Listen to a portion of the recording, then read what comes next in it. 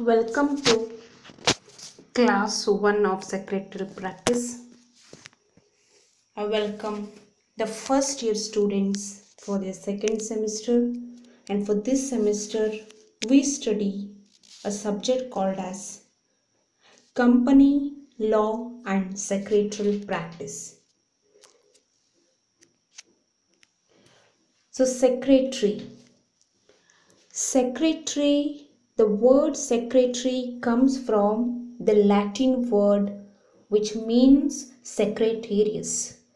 Okay, so which means a person entrusted with the secrets, the one who is going to keep the secrets, we call him as secretary. So in these early times he was acted as a confidant and trusted assistants to the persons of power and influence.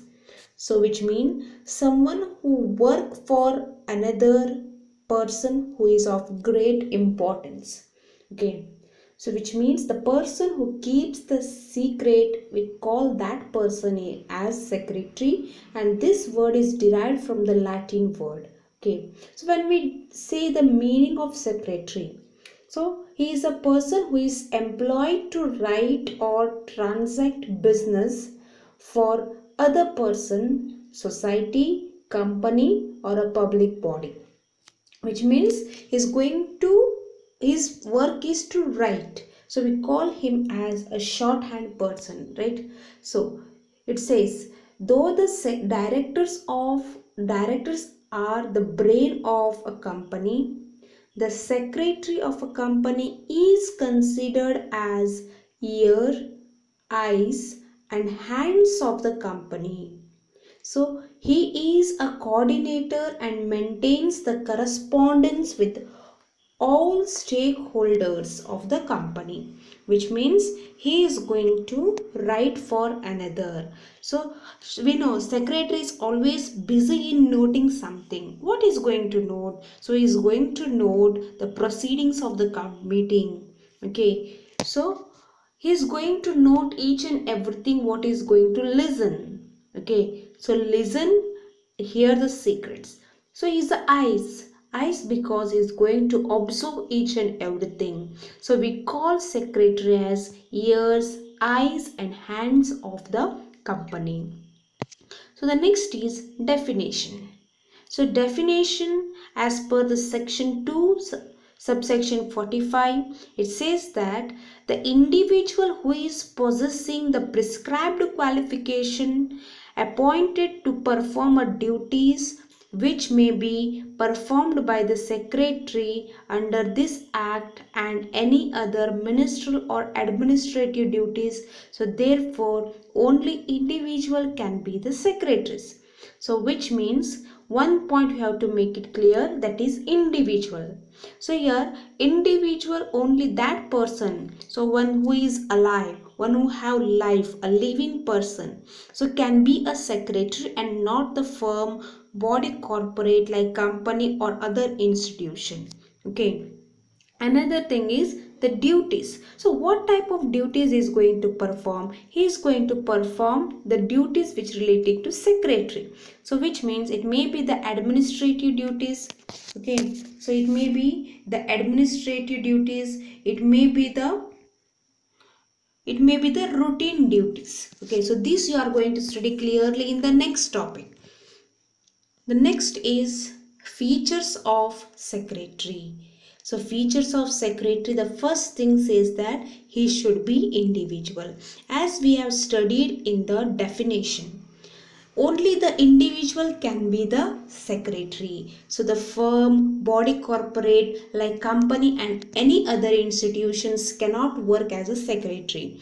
So which means the secretary is always an individual, a living person. A firm or a body corporate like a company or any other institution cannot work as a secretary. Only an individual can be appointed and can work as a secretary. The next is qualification. So this qualification says that a person To be appointed as a secretary should possess the prescribed educational qualification and certain qualities according to the provisions made in the act applicable to that institution. So in order to perform the assigned duties more effectively, every secretary needs to have sound educational qualifications, which means he should be CS or a company secretary. So and certain qualities he should possess. However, a person to be appointed as a secretary in the institution needs to possess some prescribed qualification, that is according to the provisions made in the act applicable to that institution. The next is appointment. So the appointment of secretary, it may be compulsory, it may be optional, and this is as per the provision of law. Okay, he may work as a full-time secretary, he may work as a part-time secretary. Okay, so he may be appointed by the busy individuals, a company, a cooperative societies, a government, public organization, etc. He may be appointed as a personal secretary or institutional secretary. Okay.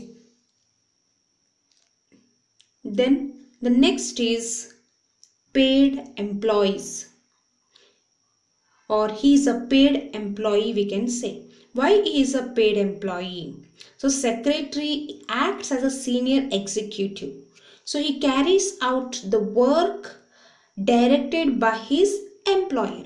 So it means he has an employer. So when he is an employer and he is an employee, so he will be paid something, right? So the secretary is a paid employee of an organization or a person. So he is either a paid salary or given honorarium. Okay, he is a senior executive official, so he occupies a key position in the organization. So he is going to carry out whatever is directed to him by his employer.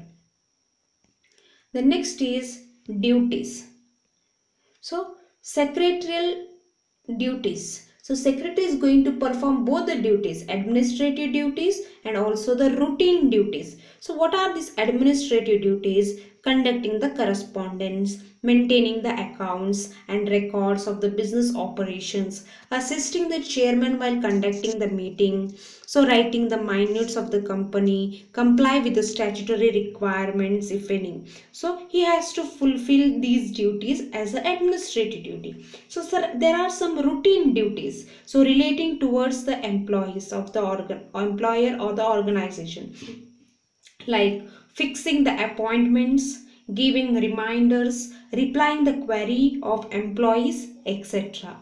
The next is he is a confidential officer. So we know confidence. What is confidence? But when you are going to have confidence on someone, so you trust someone, so which means you have a confidence in that person. Okay, so the secretary is called as a trustworthy person. Why is called as a trustworthy person? So he is called as a trustworthy person because he is going to hold all the secrets and is not going to reveal to anyone. Okay, so confidential officer, the secretary is the trusted servant of his employer or organization. So he is a custodian of a secret, confidential and important information of his employer or organization. So as he is closely associated with the top management and also involved in the execution of policy decision, he has to maintain utmost secrecy in and is not expected to deliver or to reveal this secret information to others. The next is representative.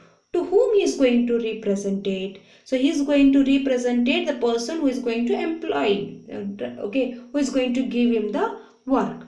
So here a secretary represents his employer or organization. He acts as a representative of organization. So there are two types of secretaries. We can say personal secretary and institutional secretary. Okay, so as we have dealt with these two terms in earlier. Okay, So personal secretary. So a person who is employed by the busy person is called as personal secretary. So an individual means an individual who is appointed as a secretary by the institution is called as a institutional secretary. Then the last is qualities. As he has to perform the number of duties, he should possess certain qualities like honesty, courtesy, ability to judge, etc. So every secretary must possess certain qualities of head and heart, such as accuracy, tact, tactfulness, leadership, as I said, courtesy. So you should have a good health, winsome personality means attractive personality, strong common sense, ability to judge people, etc. So as to perform the number of functions and duties more efficiently and effectively, he should possess all these qualities. Thank you.